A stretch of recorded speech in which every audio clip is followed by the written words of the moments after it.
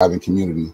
So of course, community is the most important. Without community, definitely wouldn't have had that success in transition. Definitely. And Jay, how old were you when you went in? Yeah, so when I was incarcerated, I was 20, Okay. and I was 20. So I was, still young.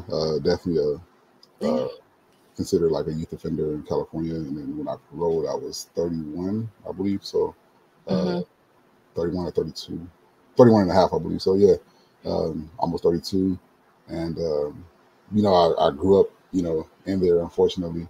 But the whole time I was in there, I was kind of the mindset that I wasn't going to let it define me or break me, and wasn't going to let it transition me into like a racist person or something like that. That tends to be like the negative stereotypes that come from folks who have experienced that form of trauma and state violence.